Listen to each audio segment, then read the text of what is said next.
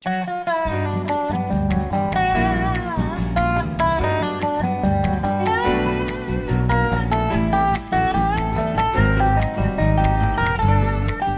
it's one thing all coach owners can agree on, it's the importance of motorhome safety, right?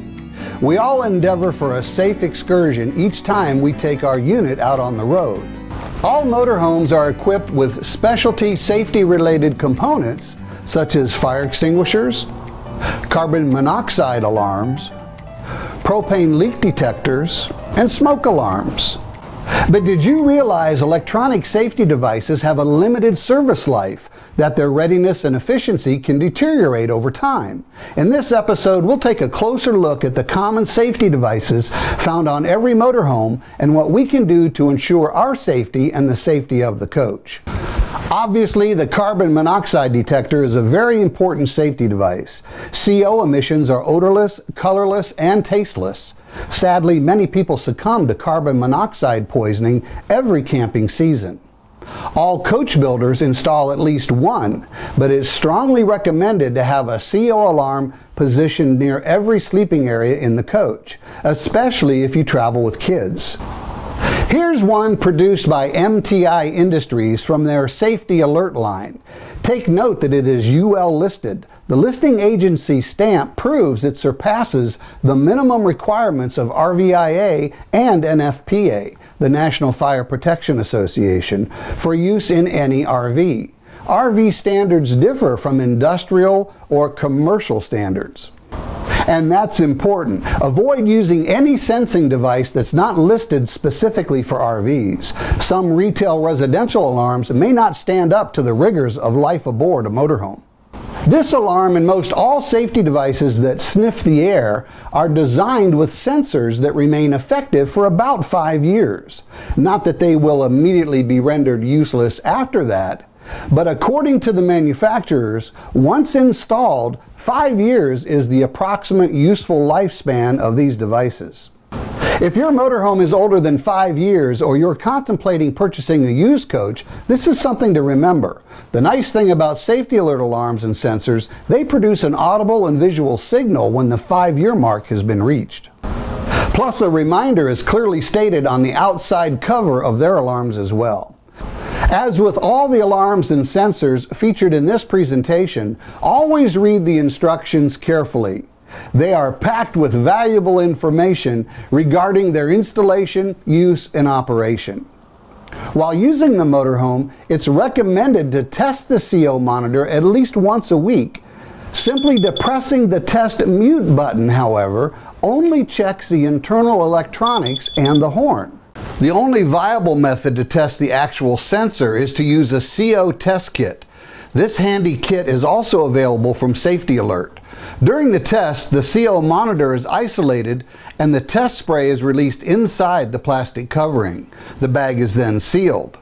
It may take a few minutes for the alarm to trip, so be sure to follow the directions on the can explicitly. I recommend coach owners perform the audible horn test every week and the actual sensor test using the test spray at least a couple of times each camping season.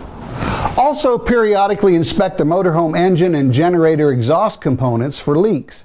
The engine and generator are but two of the possible coach-related sources of carbon monoxide emissions. To be compliant, a generator tailpipe must extend beyond the rear or sidewall of the coach. Never should it terminate below the floor inside of the exterior walls. It's also wise to have the entire undercarriage inspected periodically to be sure no gaps or air leaks exist between the floor structure, sidewalls, and the interior spaces. The propane burning appliances are additional sources of carbon monoxide, which underscores the importance of proper cleaning and servicing of the appliances and testing the pressure regulator at least once each year.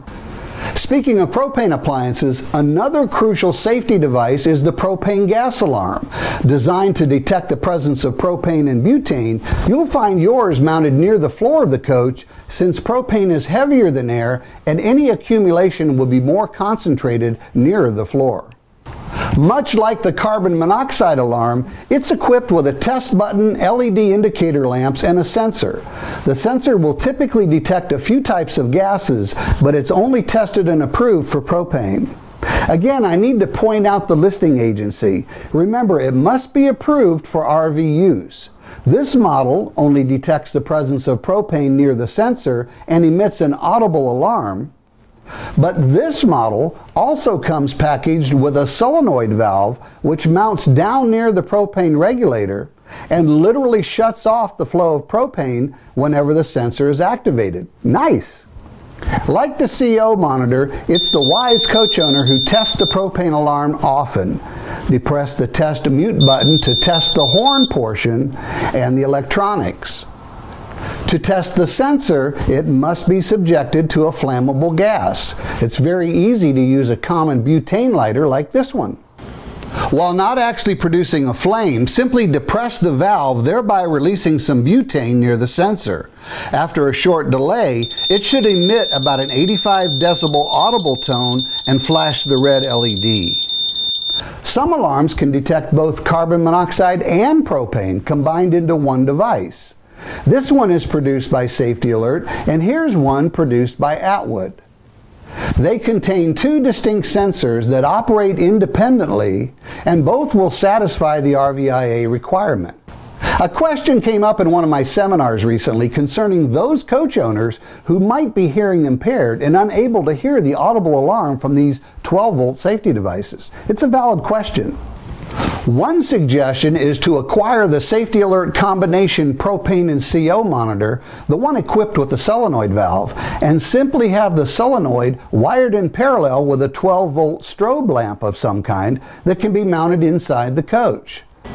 There is a third alarm also required in all RVs, the smoke detector.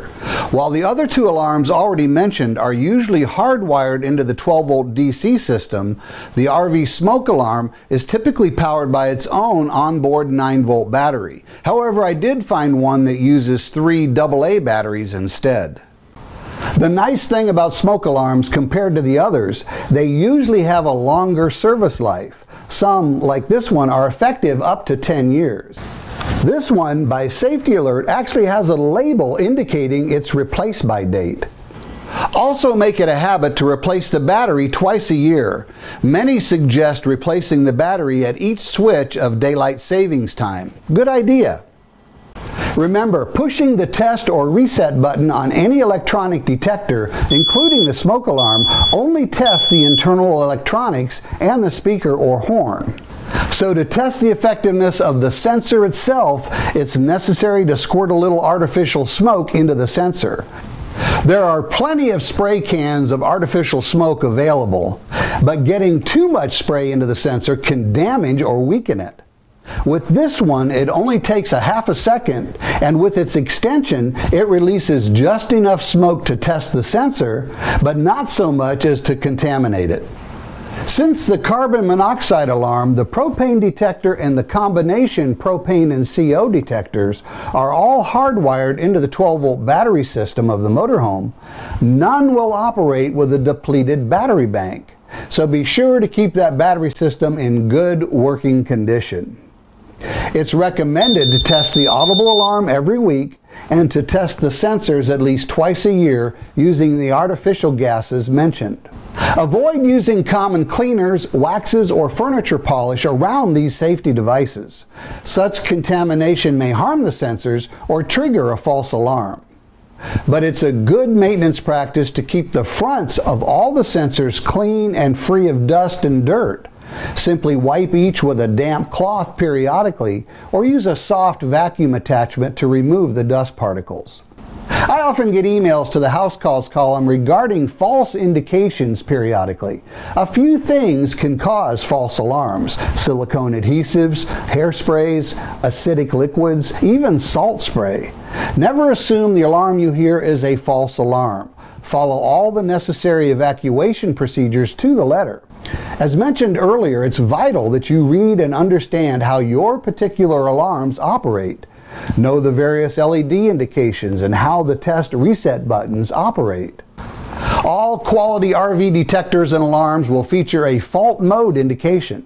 usually a series of intermittent beeps and flashing LEDs. Low voltage, faulty internal electronics, sensor contamination can all lead to a fault indication. As mentioned earlier, most will have an end-of-life signal, meaning it's time to replace that alarm. Contact customer service or a certified RV service technician if you have any questions. So there you have it, a little more insight into how the mandated electronic safety devices operate and how you can perform some simple tests to guarantee their effectiveness. Since the topic of fire extinguishers is so extensive, I'll have to address that in a separate presentation. So stay tuned for that info in an upcoming episode of Motorhome House Calls. Thanks for watching.